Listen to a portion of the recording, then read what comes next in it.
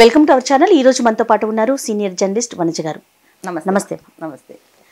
అయితే వనజ గారు, మనం టీవీ గురించి మాట్లాడుకున్నాం, బిగ్ స్క్రీన్ గురించి మాట్లాడుకున్నాం. మరి వాట్ అబౌట్ ఫోన్స్ అంటే ట్యాబ్స్, యూట్యూబ్స్ కానీ వీటిల్లో కూడా మనం పిల్లలు ఎవరు కావాలంటే వాళ్ళు ఓపెన్ చేసుకొని చూసేస్తున్నారు కదా. ఇక్కడ కూడా మనం ఆంక్షలు పెట్టడానికి అవకాశం ఉందంటారా? డెఫినెట్గా పెట్టాలమ్మా. ఎందుకంటే అసలు చాలాసార్లు సమస్య ఏంటంటే మనం అనవసరమైన చాలా విషయాల మీద పిల్లల మీద ఆంక్షలు పెడతాం, బట్ అవసరమైన విషయాల్లో వదిలేస్తాం. అయితే అది కొంత ఇగ్నోరెన్స్ కూడా నేను అనుకుంటాను. యూట్యూబ్ దానికి వస్తే యూట్యూబ్ అనేది ఒక పెద్ద సముద్రం. అందులోకి ఒక్కసారి మీరు వెళ్ళి ఒక రాంగ్ వీడియో చూడకూడదు చూసారనుకోండి, మీకు కంటిన్యూస్గా అలాంటి వీడియోస్ పాపప్ అవుతూనే ఉంటాయి. అండ్ ఇంకొకటి, పెద్దవాళ్ళు పిల్లవాళ్ళు ఒకే ట్యాబ్ చూసినప్పుడు పెద్దవాళ్ళు ఒక వీడియో చూశారు, అది వైలెన్స్ కావచ్చు, సెక్స్ కావచ్చు, ఏదైనా అడల్ట్ కంటెంట్ చూశారు. చూస్తే ఏమవుతుంది, నెక్స్ట్ వీడియోస్ అన్నీ అవే ఉంటాయి.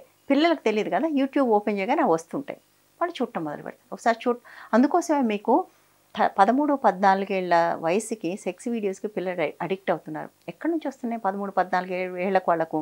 ఇది కారణం. పెద్దవాళ్ళు చూసి అడల్ట్ కంటెంట్ చూసి వాటిని వదిలేస్తే పిల్లలు అవి చూసినప్పుడు ఇది జరుగుతుంది. సో మనం ఒకటి, పెద్దవాళ్ళు పిల్లలు ఒక ట్యాబ్ చూడటం అనేది మానేస్తే బెటర్ అని నేను అనుకుంటాను. నెంబర్ 1. నెంబర్ 2, అసలు అది కాకుండా యూట్యూబ్లో 2 రకాల యూట్యూబ్లు ఉంటాయి. ఒకటి రెగ్యులర్ యూట్యూబ్, ఇంకోటి యూట్యూబ్ కిడ్స్ అని ఉంటుంది. రైట్. యూట్యూబ్ కిడ్స్కి ఏంటంటే వెరీ ఇంట్రెస్టింగ్లీ, యూట్యూబ్ కిడ్స్ మీరు ఇన్స్టాల్ చేసినప్పుడే అందులో మీ పిల్లల వయసు అడుగుతుంది. పేరెంటల్ కంట్రోల్లో మీ పిల్లల వయసు అడుగుతుంది. పిల్లల వయసు చెప్పినప్పుడు మనం కాబట్టి 2 పిల్లలు ఉంటే 2 ఐడీలు క్రియేట్ చేయొచ్చు, ఒకళ్ళు ఉంటే ఒక ఐడి. సో అందులో మనం ఇయర్ వాళ్ళు ఏ సంవత్సరం అయితే పుట్టారో ఆ సంవత్సరం ఎంటర్ చేస్తే అది ఫిల్టర్ చేస్తుంది. ఈ వయసుకు ఏమేమి చూడొచ్చో అవి మాత్రమే అందులో వస్తాయి, వేరేవి రావు. సో నేనేమంటానంటే పిల్లలకి మీరేం చెప్పాలి, నేను ట్యాబ్ ఇస్తాను నీకు, ఇచ్చినప్పుడు కూడా మనం ఇంతకుముందు కూడా చెప్పుకున్నాం, వాళ్ళకి ఒక సర్టెన్ టైం పెట్టాలి. రోజుగా అయితే ఇంత, వారానికి అయితే ఇంత, ఇంతకంటే పెట్టకూడదు. అసలు చూడకుండా ఉంటే బెస్ట్. బట్ ఇవ్వాలి అనుకున్నప్పుడు పిల్లలకి పియర్ ప్రెషర్ ఉంటుంది, వాళ్ళు చూస్తున్నారు వీళ్ళు చూస్తున్నారు నేనేం చూడట్లేదు అన్నప్పుడు మీరు ఒక సర్టెన్ టైం పెట్టించినప్పుడు నువ్వు యూట్యూబ్ కిడ్స్ మాత్రమే చూడాలి, నీ ఏజ్కి అవసరమైన కంటెంట్ వస్తుంది. రైట్. అంతేగాని నువ్వు రెగ్యులర్ యూట్యూబ్ ఓపెన్ చేయడానికి లేదు. రెగ్యులర్ యూట్యూబ్కి మీరు పాస్వర్డ్ పెట్టుకోండి, ఇంకో కంట్రోల్ పెట్టుకోండి, దానికి పెట్టుకుంటే అది ఓపెన్ అవ్వదు, అది ఓపెన్ అయ్యే ఛాన్సే ఉండదు. సో మీరు పిల్లలకి ఇచ్చినప్పుడు ఓన్లీ యూట్యూబ్ వాళ్ళ కంటెంట్ మాత్రమే చూడాలి అనేది పెడితే అది చాలా వరకు సాల్వ్ చేస్తుంది. విషయం ఏంటంటే యూట్యూబ్ మన పేరెంట్స్ కంటే చాలా బెటర్గా పనిచేస్తుంది, నిజం చెప్తున్నాను నేను. అంటే మీరు చాలా బయట టీవీలో చూసే చాలా కార్టూన్స్ చిన్న చిన్న పిల్లలు చూసేవి యూట్యూబ్ కిడ్స్కి వెళ్తే దొరకవు. ఎందుకంటే ఆ ఏజ్కి అవి చూడకూడదు అనేది యూట్యూబ్లో ఇట్ ఈస్ డిసైడెడ్. మన పేరెంట్ కంట్రోల్స్ కంటే వాళ్ళు చాలా బాగుంటాయి. సోషల్ మీడియానే బాగుంది, అంటే వాళ్ళే ఎక్కువ బాధ్యతగా ఉన్నారు చాలాసార్లు పేరెంట్స్ కంటే. ఓన్లీ థింగ్ ఏంటంటే మనకు వాడుకోవడం తెలియాలి.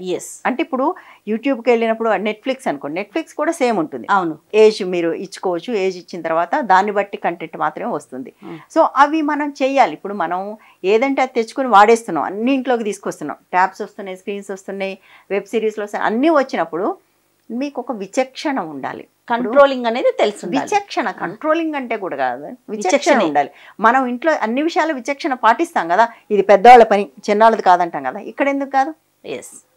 నువ్వు అప్పుడు ఎంత పెద్దోడు అయ్యావు అని అంటాం, అంత పెద్దదాని అయ్యావు అంటాం, వేరే అన్ని విషయాలు అంటావు, ఇక్కడ ఎందుకనం అంటే ఇది ఇక్కడ కూడా పాటించండి. ఏదంటే అది ఇంట్లోకి వచ్చినప్పుడు దాన్ని ఎట్లా వాడాలో కూడా తెలుసుకుంటే ఇన్ని సమస్యలు రాకుండా ఉండే అవకాశం ఉంటుంది.